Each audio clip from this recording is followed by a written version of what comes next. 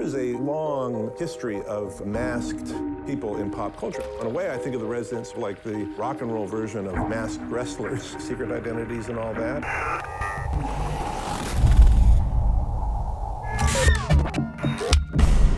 We love the conceptual seriousness of their work, what they were dedicated to, the multimedia approach. They were having fun as artists.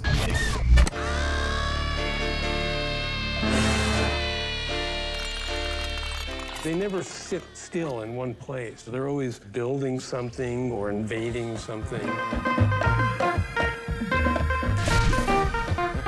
This was a group that came out of the arts, a group that really understood language and was very sensitive to music.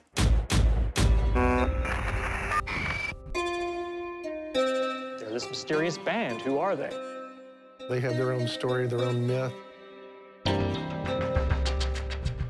For the Residents to be anonymous gives them license to do anything.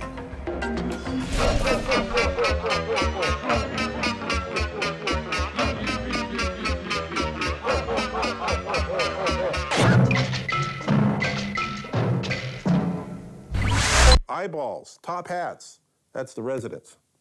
God damn it.